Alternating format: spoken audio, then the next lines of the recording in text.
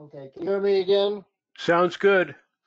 Okay. Yes, sir. Well, I certainly want to welcome everybody to this session of ASCM 629 and 631 SCM Globe review of the SCM Globe application.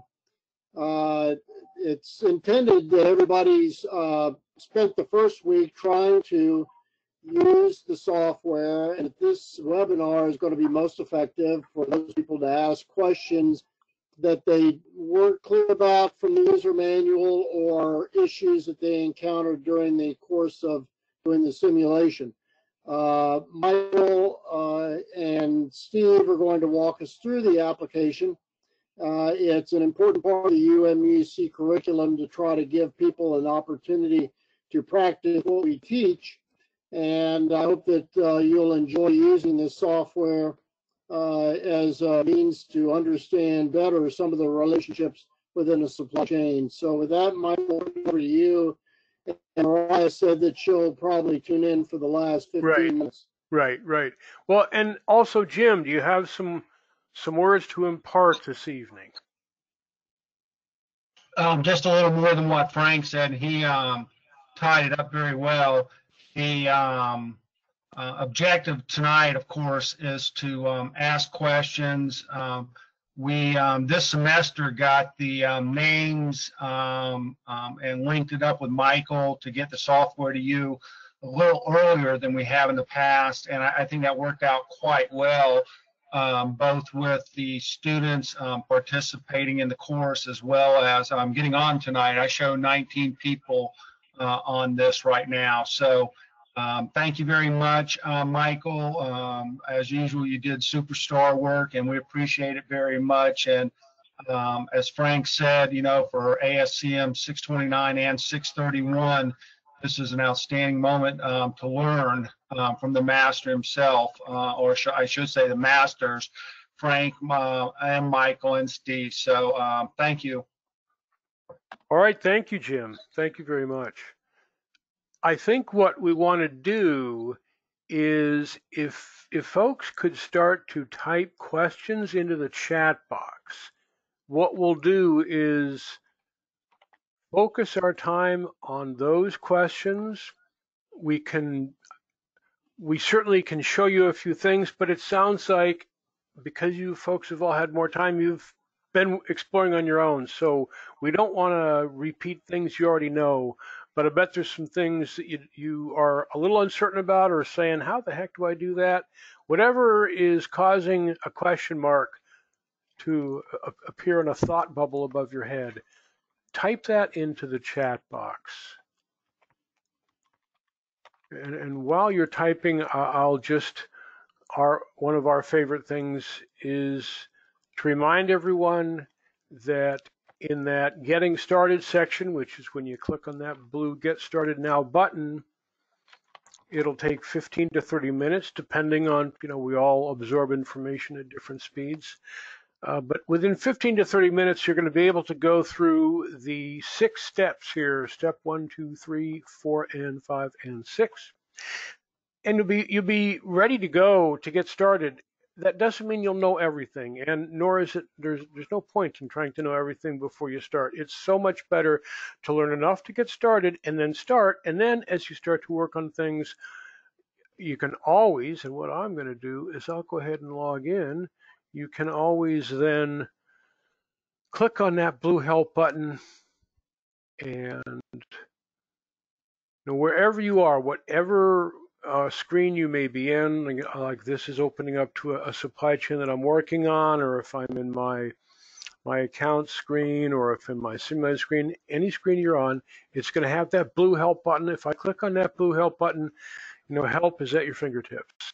So that's really important. And then we also note that in the when you click on the blue help button, you're going to come to the table of contents. Getting started is just one of the sections in the table of contents. So they're laid out. The main sections here are in buttons, as well as on almost every screen on our website. You can see a table of contents down here, fairly detailed.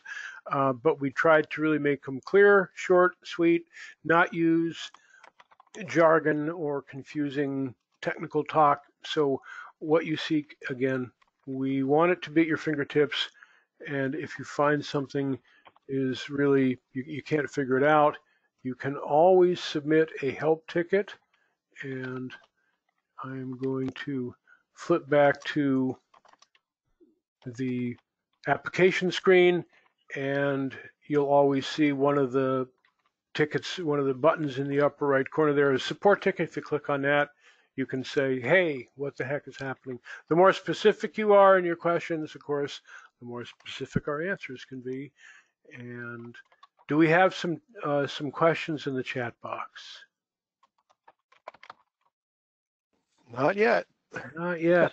I know that this is a good turnout. So you folks are brimming with questions. I'm certain of it. All right.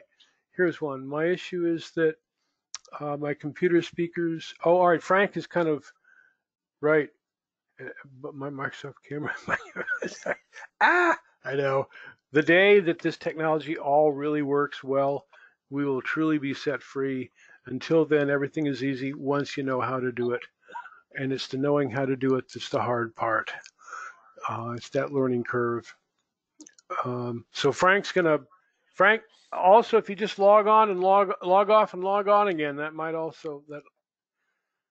will often clear up a lot of problems. Okay, I think what we're going to do then is how many. I'll ask questions, and you can type answers into the chat box. What I'm going to do is we'll start here. I am going to go to. I'm going to load up Cincinnati seasonings.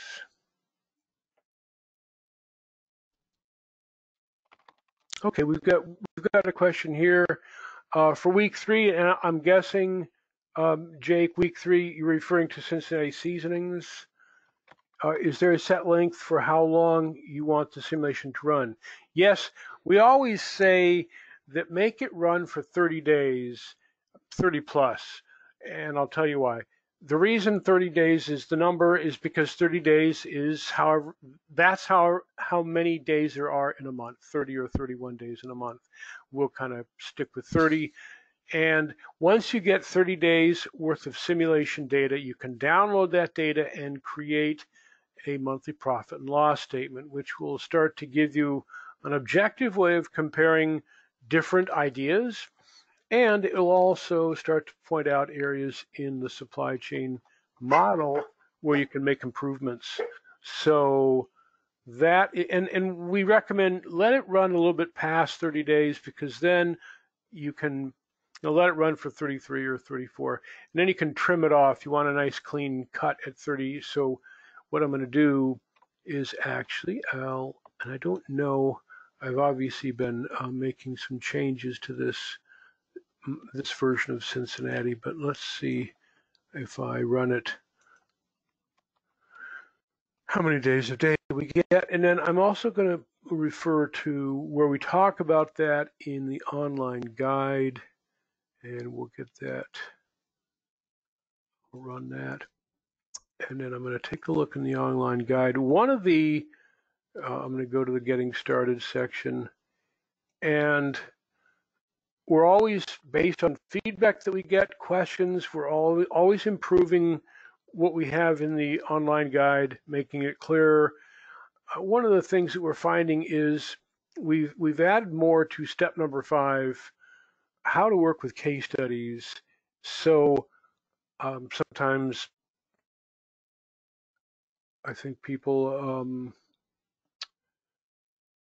what we're trying to do here with step number 5 is just give you an overview of the whole thing. We're using Cincinnati seasonings as the main case that we talk about, but it's relevant to any of the cases that we do. So, basically, probably a good idea to just glance at this. And here's the reason why I say that is, number one, you all, I think, probably know there's no single right answer. This isn't a multiple choice test.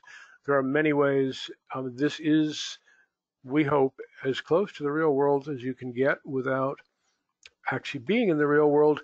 And the idea is that what you learn in simulations, when the simulations are accurate representations of the real world, what you learn in a simulation is equally appropriate in the real world, and it's a heck of a lot faster and less expensive to learn in simulation than to learn in the real world often. So one of the things that we say here is, how we kind of talk about how you can explore ideas. Each week has a new challenge.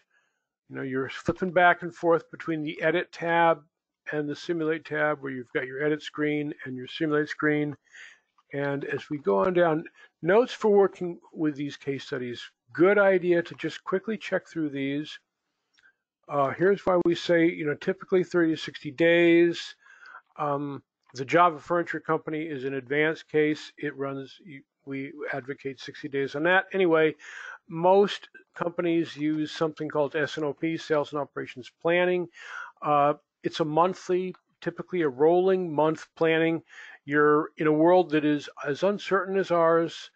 The way ahead is planned in 30-day increments. No matter how much data you would have poured into your artificial intelligence machine 3 months ago, it never, ever, ever would have predicted what has happened now. So that's where real intelligence, aka human beings, using these kind of simulations on a rolling 30-day cycle, that's what we're saying. What you learn here is what you would also be able to use in the real world. We also talk about products. Typically, you're measuring products at a pallet load. You're not measuring the eaches, as they say in the warehouse. You're measuring the cases. So if you're shipping laptops, for instance, you wouldn't be shipping individual laptops. You'd be measuring typically your cases. Often what we're showing here in the case studies are not the last mile delivery, like from your local Amazon DC right outside of Chicago where I live. To me personally, those last mile deliveries are eaches, but for the most part, and most supply chains are shipping from warehouses to high volume customers, B2B, or even Amazon is shipping from suppliers to its regional warehouses, in between regional warehouses. So that's mostly what we're focused on.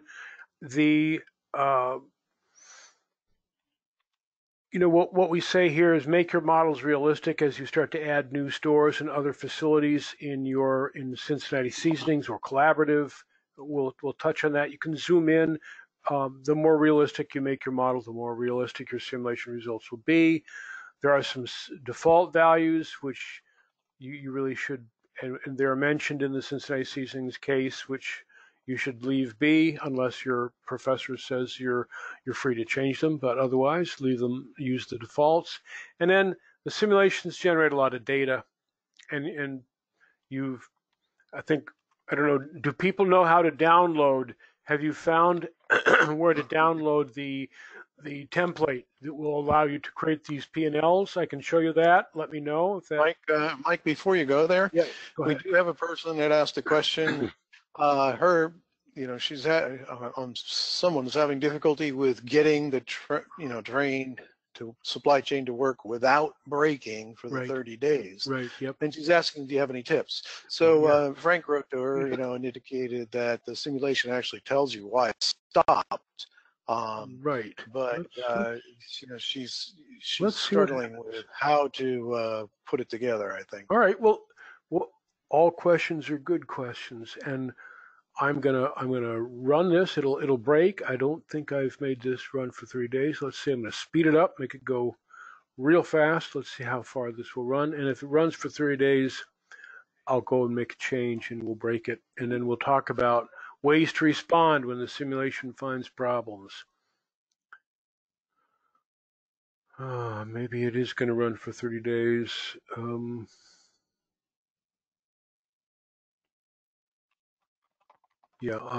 gonna, let's break it. Let's break it. Okay, good. We're going to break it.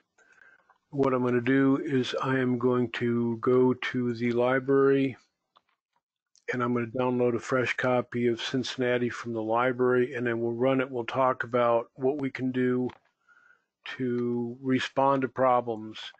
And here we go. All right. Cincy. So someone else is asking, how do you create the P&L report? You will get back to that. Right now, we're just going to know how to overcome a challenge to get the 30 days data.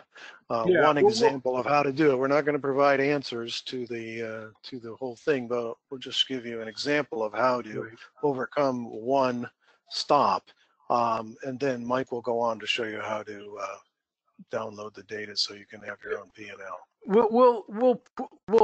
We'll give a, as they say in business, we'll give you a throw money at it kind of solution, which is it'll work, but it'll be really expensive and it won't be a great solution.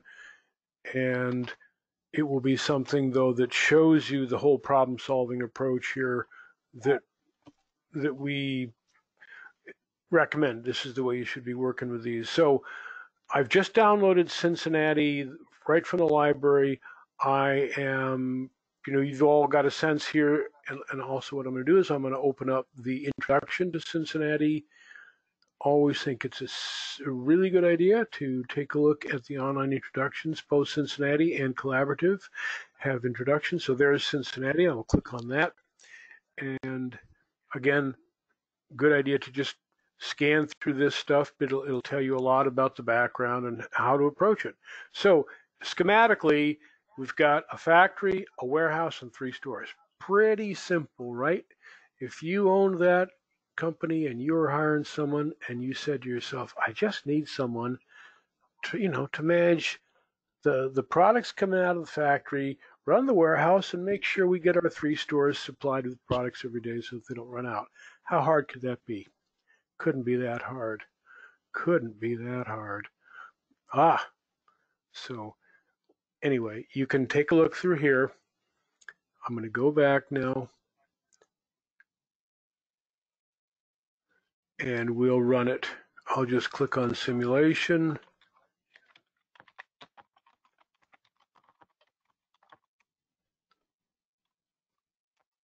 And we'll play that.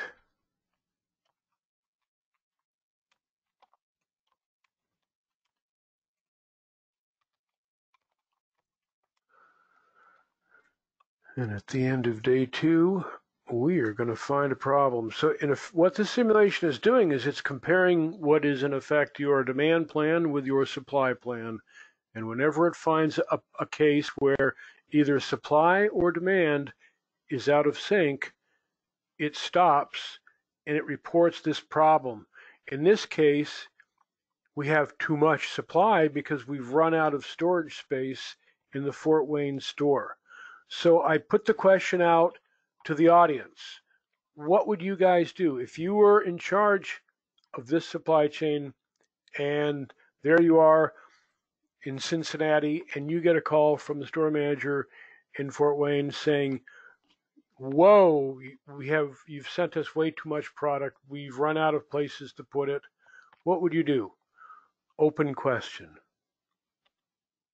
And I'm going to flip back to the screen, which is where we'll exercise our executive judgment and make changes. So what would someone do if we have this problem, too much product in Fort Wayne?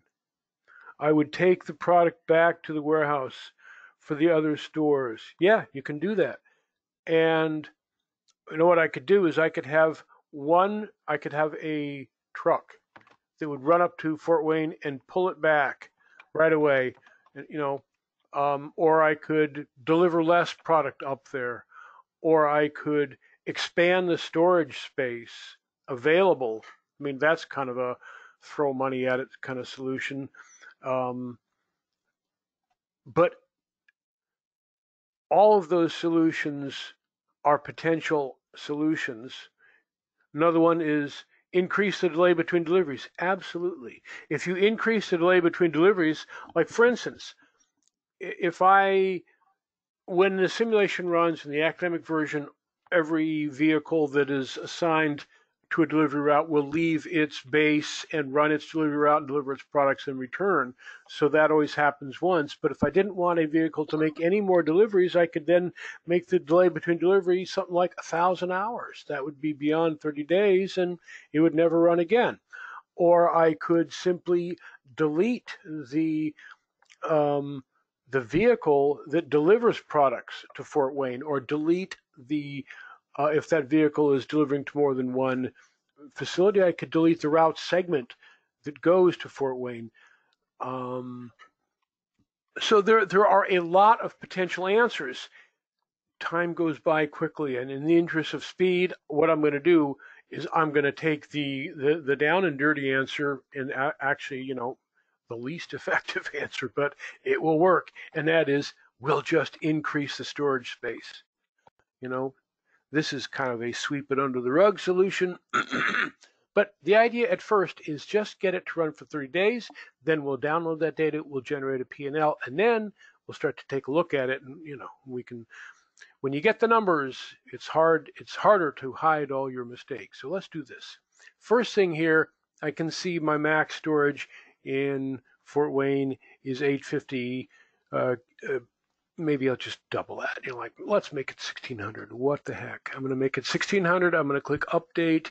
And now what I'm going to do is I am going to go back to my simulate screen. I'm going to reload that supply chain because I just made those changes to the model, and we'll run it again and we'll see what happens next. So I'm going to click on play. How many people have already been playing around with, and obviously some of you have already started playing with your simulations, and the idea is to just start playing with ideas. Hopefully the software is going to become pretty easy.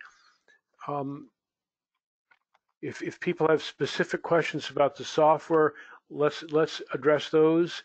But what we want is for the software to become kind of obvious, you know, as we say, intuitively obvious. Easy to say, hard to design software that's intuitively obvious. But all right, so now our second error is we've run out of Spicy Cube. So first we had too much Spicy Cube up there in Fort Wayne, then down in Louisville we have run out of Spicy Cube. So I open the question up to the audience again. What would you do if you were the person? There you are in Cincinnati, and now you get a call from store manager in Louisville saying, hey, I've run out. I need more product. I'm turning away customers. We've run out of the Spicy Cube. What are some ideas? What could you do?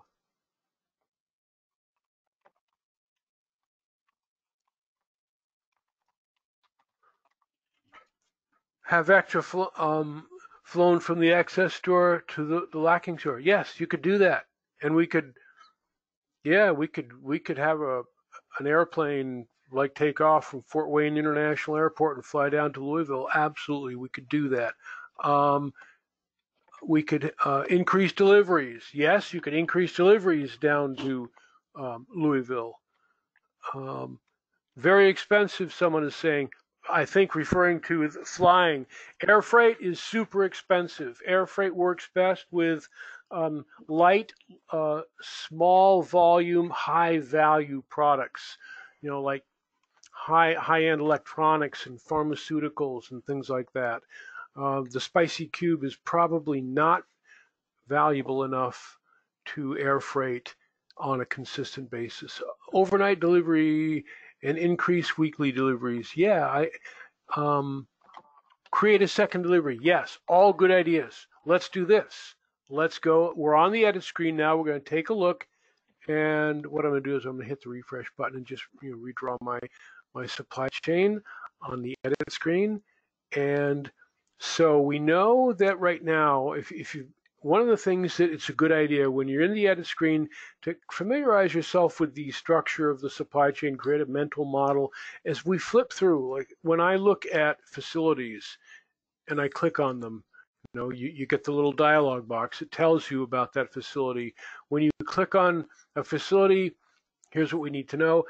One of the things you'll note is that I can always tell if there are vehicles assigned to a facility because I click on where there are vehicles like the DC, and I see the blue lines. Those are the blue route lines. So this tells me right away, and I can see a little truck icon there, but there's more than one truck at the DC. But nonetheless, this tells me I have vehicles assigned at the facility where I just clicked, and I can see the route lines for all of the vehicles. So if I then click on vehicles, here they are.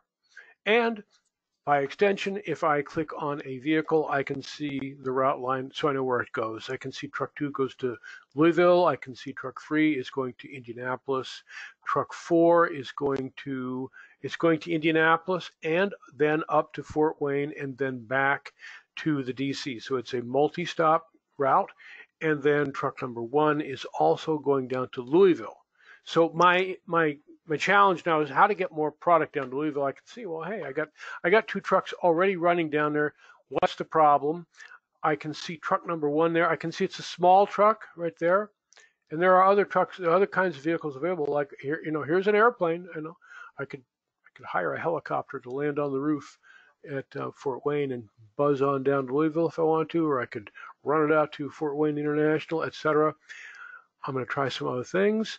I'm going to take a look at that other truck that runs down to Louisville. That was truck number 2. And it also is small.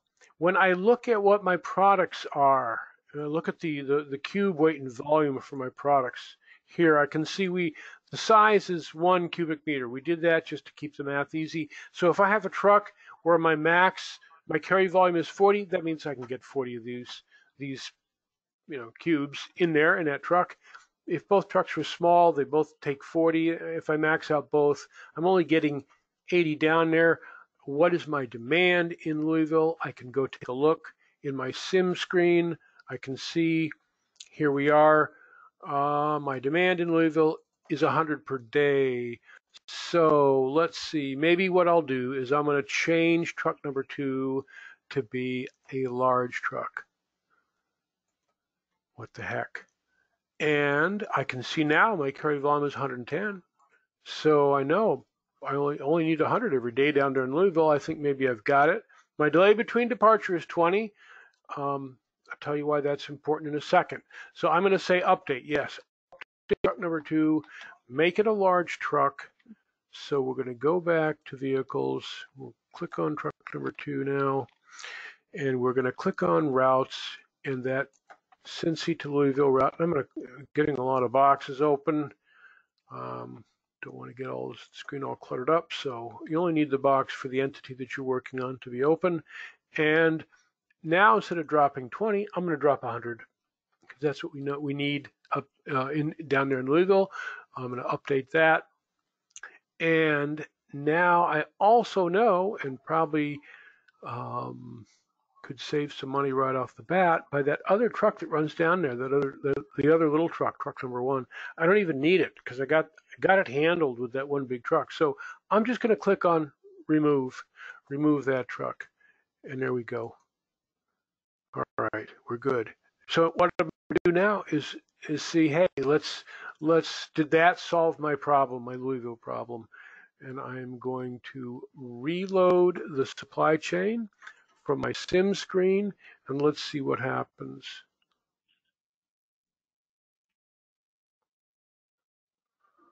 All right, play that. We'll make it go fastest. Here we go. It's always a good idea to refresh your screen after you've made the changes. It will automatically load. It's just if you have any issues, refresh your screen. When in doubt, hit browser refresh. All right, we have one last problem here, I think. Not enough storage capacity in the seasonings factory. Now, if we go back here, we could obviously do what we did in Louisville, or I mean in Fort Wayne. We could just say, well, we'll increase the storage capacity at the factory. There are other answers, though. What would other people do in addition to just increase the storage capacity at the factory? Are there some other thoughts?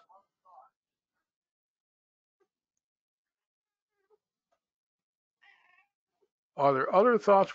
This I have a feeling, knowing this case as I do and knowing the path that I've taken through it, that if we can solve this problem, we're going to get it to run for a little bit more than 30 days. It's not going to be a brilliant 30 days, but it's going to run. What other things now, other than increasing my storage capacity at the factory? What else could I do if I want to resolve this problem? Because if I go and look at my simulation screen, and here's where you want to start to get a handle on, is I click through. Like, you know, when I look at what's going on in the factory, my on-hand is going up. We know that because we ran out of room to store it all. If I look at the DC, my on-hand is going down. If I look in Louisville, my on-hand is flat because we've balanced supply with demand. Where it needs 100 every day, we're running 100 down there every day in that new truck. So we're good there. Later on, we're going to want to circle back and, you know, make this line even lower, because in effect, all this inventory underneath the blue line is dead. It's non-turning inventory. You could call it safety stock, but it's way too much for safety stock even. All right, Indianapolis, I'm going up. The patterns here all mean something. I'll point out that in the user guide where you can find that. But the fact is, generally, we're going up. So we know we're delivering more than we need. And same thing in Fort Wayne. We're delivering, whenever you see the lines going up, it means you're delivering more than you need. When you see it going down, it means you're not delivering enough. When you see it more or less flat, that means that's good. All right. If my problem is I have to deal with this issue of running out of space at the factory, well, how about this? I'm going up at the factory, but look, I'm going down at the DC. Maybe I'll just move more to the DC. My rent costs are lower at the DC as well. And I know all my deliveries to the stores happen from the DC. So let's just do that. I'm going to go to the edit screen. Now, as I'm saying this, I hope you're not just taking notes, because this isn't the quote right answer. It's not even a really clever answer. It's just an answer to show you how to think about stuff. There's many things you could do, and copying things like what I'm telling you is probably going to get you into trouble, because you should think carefully about it. All right, what is this? We are going to say at the factory. We're going to click on factory. I can see there's a blue line, so I know I got a truck there at the factory. I'm going to click on it. There it is. It's the factory truck, and it's just a little truck. It's buzzing back and forth. I can see it's a medium-sized truck. No, they're medium. Buzzing back and forth.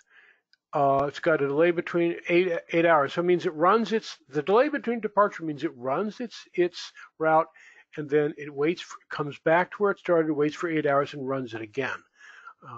So if we take a look, here is the route itself. I'm going to get rid of that box.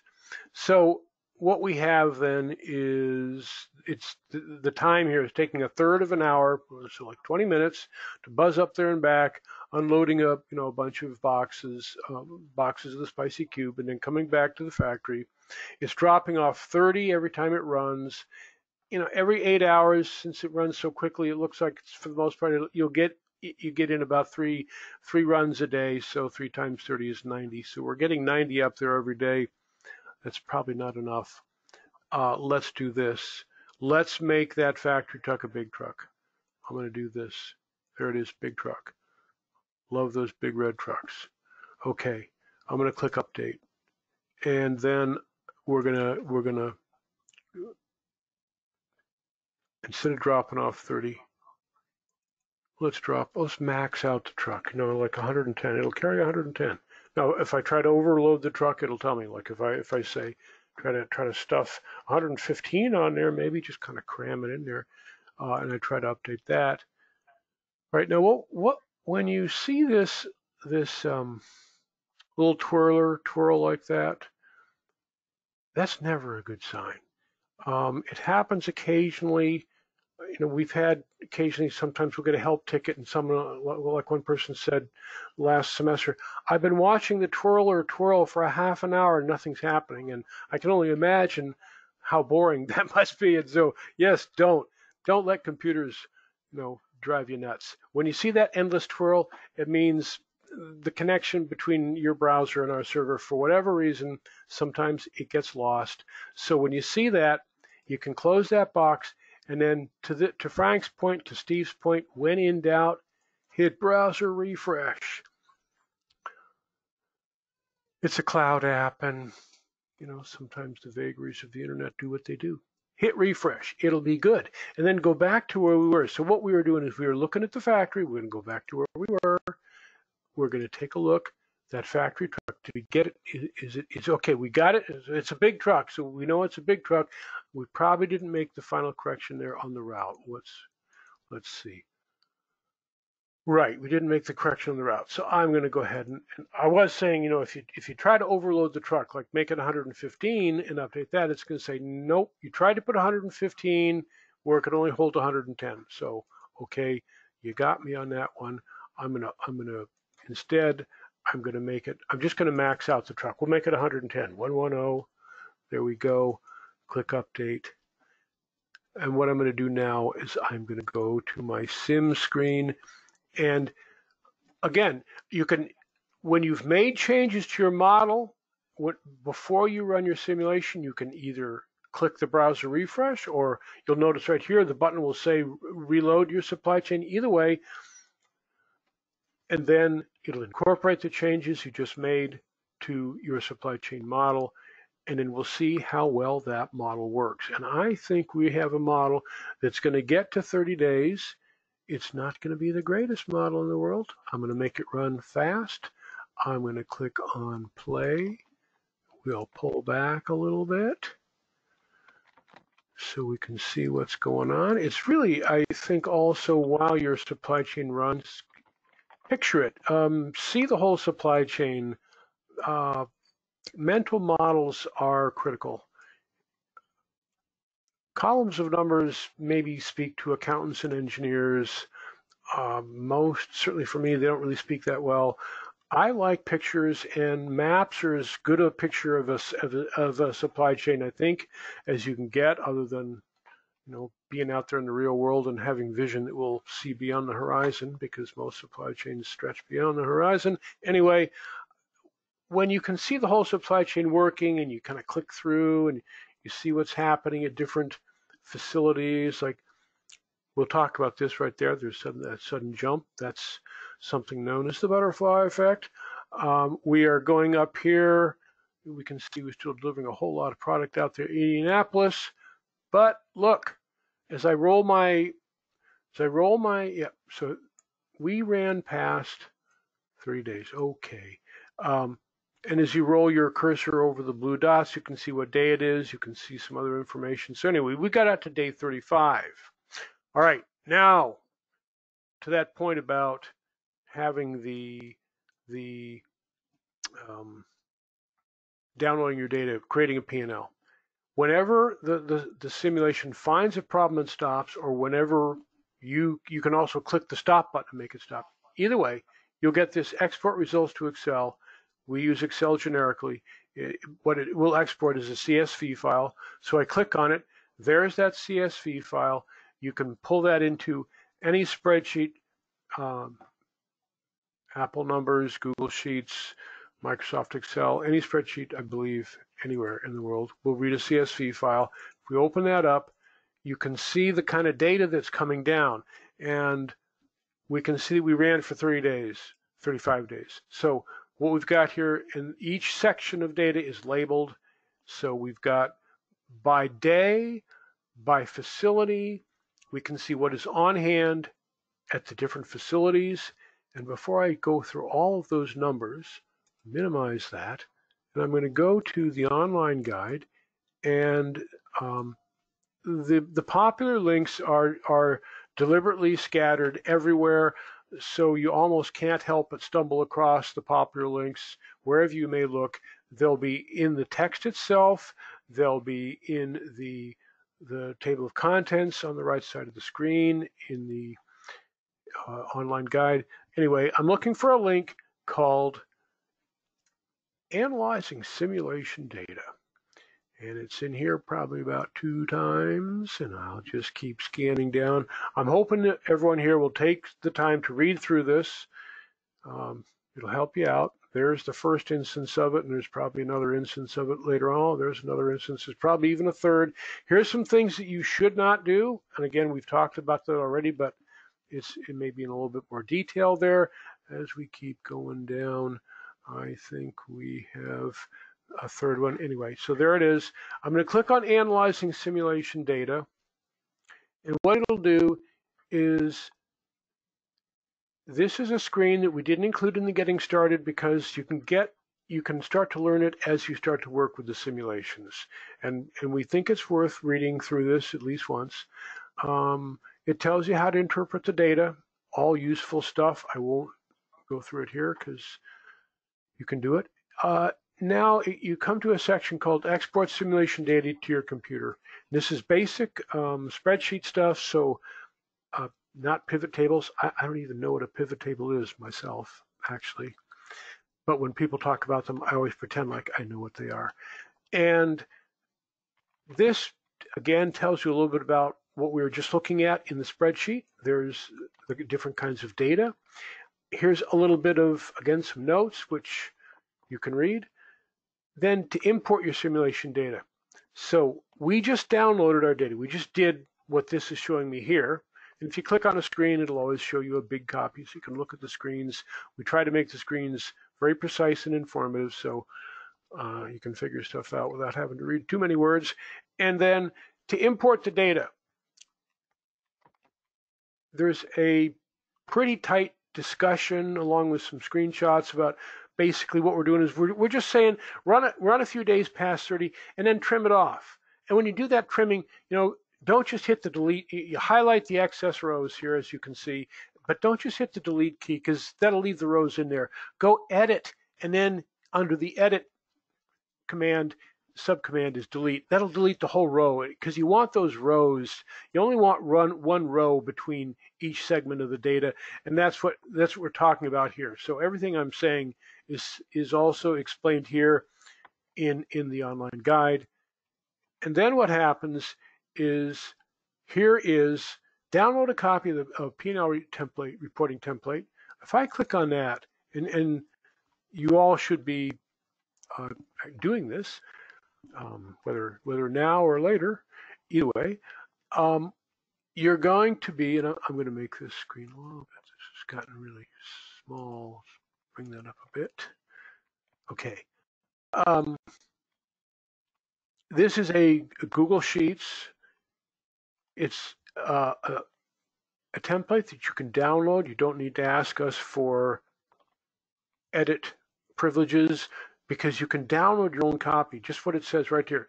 Download a copy of this spreadsheet to your computer by clicking on the word File in the top left corner. And once you download it, you can make any change you want. So that's the whole idea.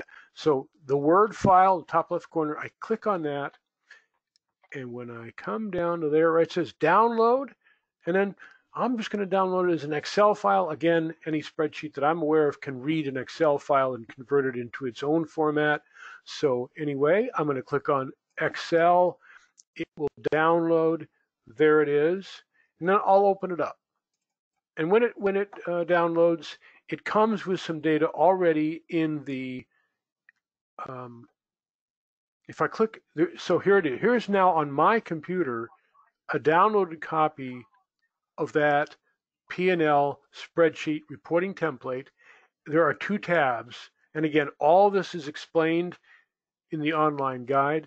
When I look at the 2 tabs, one is called P&L Report with KPIs. That's where my equations are. And then the other tab called Simulation Data is where the simulation data is. And that's where you cut and paste. We'll take a look at that in a moment.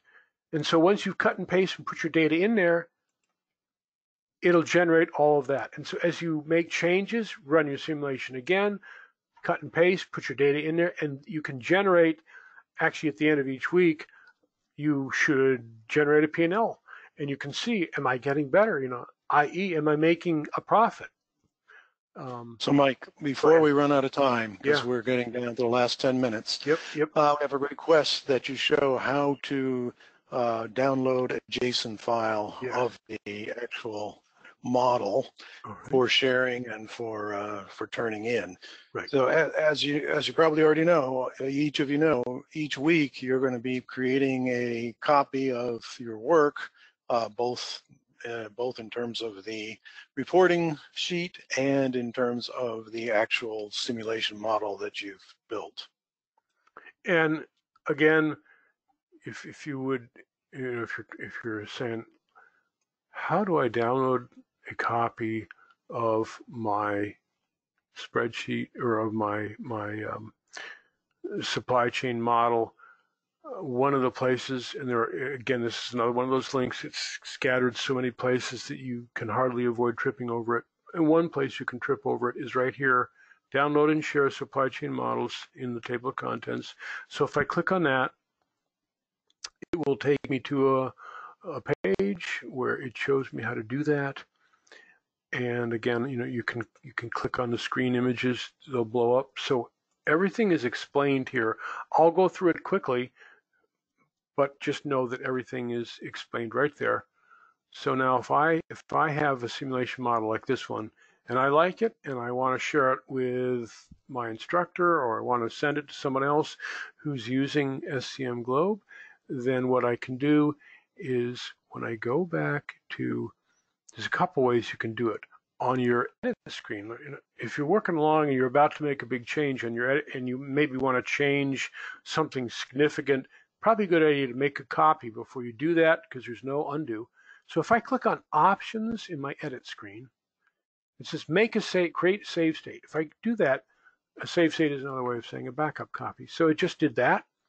Now if I go back to my account screen, I can also save a backup copy by clicking on the saves button right there. In this case, it'll ask me, so maybe I'll call this, I know, Cincy week 1, and then I'll save that. So either way, and now if we scroll down to the bottom, because your account screen has got two parts. There's your active supply chains at the top, your save states at the bottom.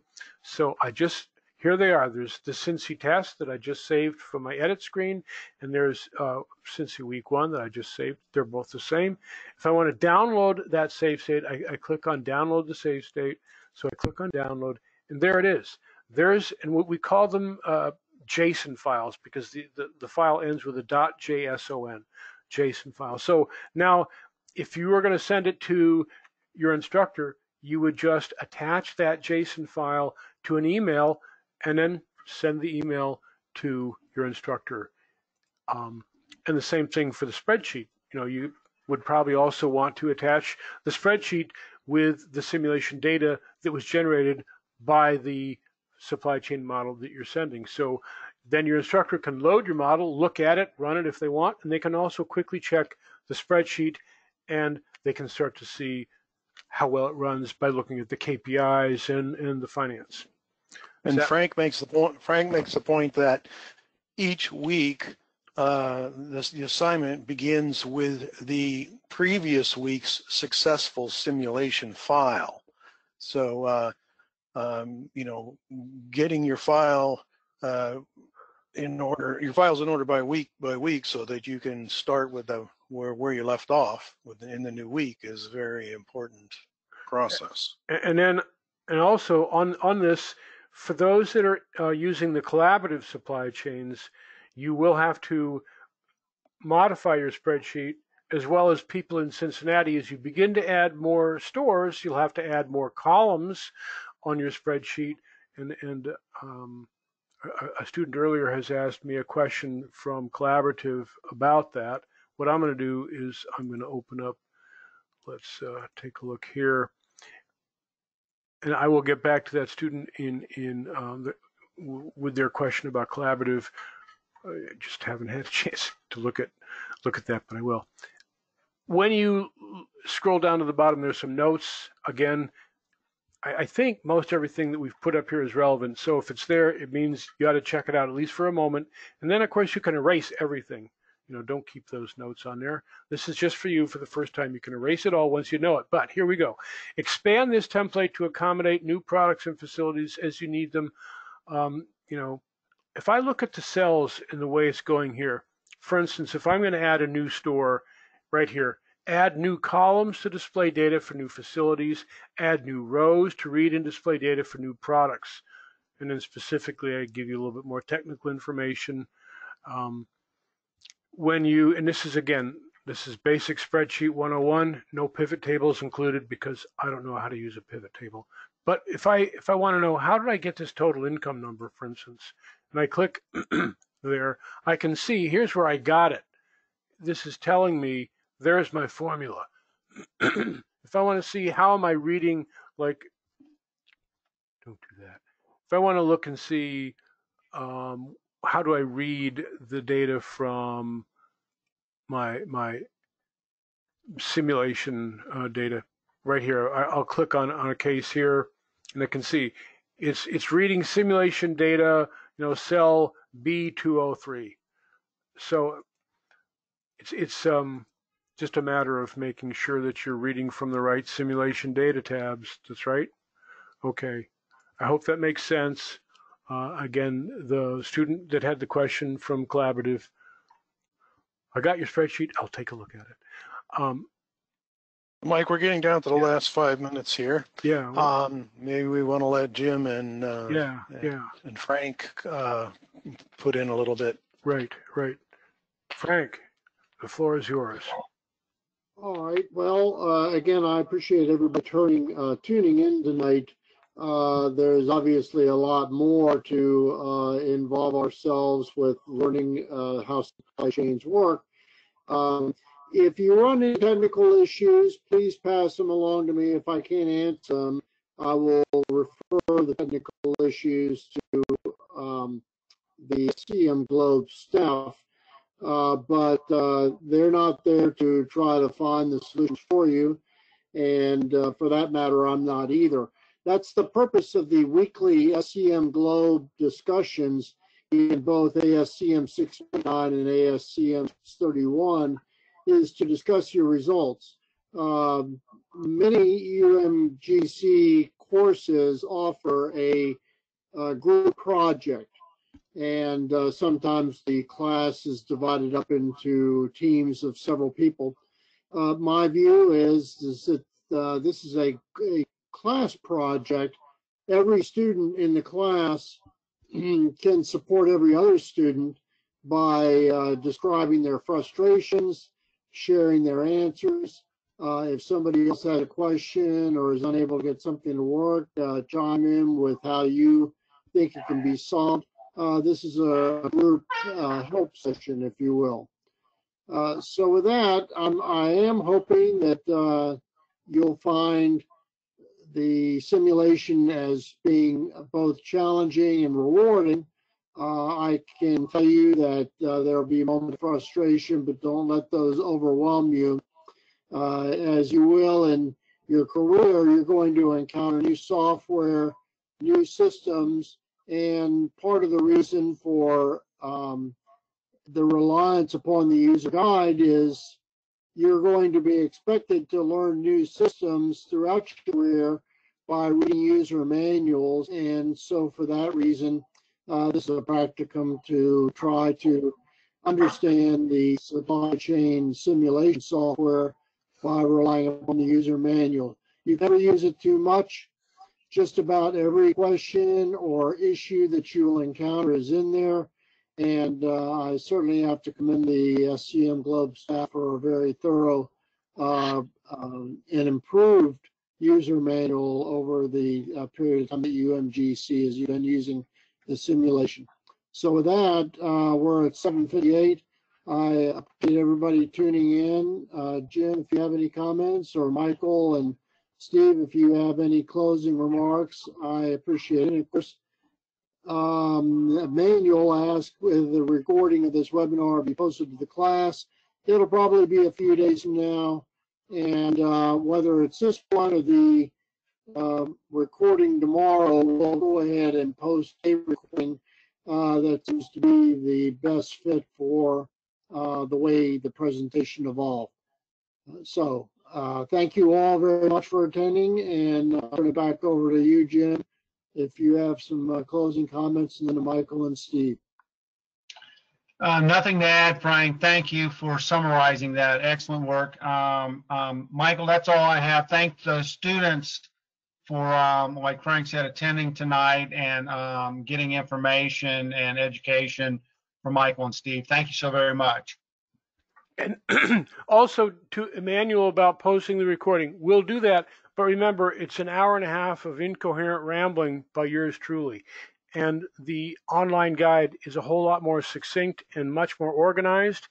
And actually, in a recent UMGC seminar from, I think, February, we pulled out little snippets, and it's yours truly and Frank. Frank and I had kind of some good conversation with some students here. So there's little snippets of useful stuff here.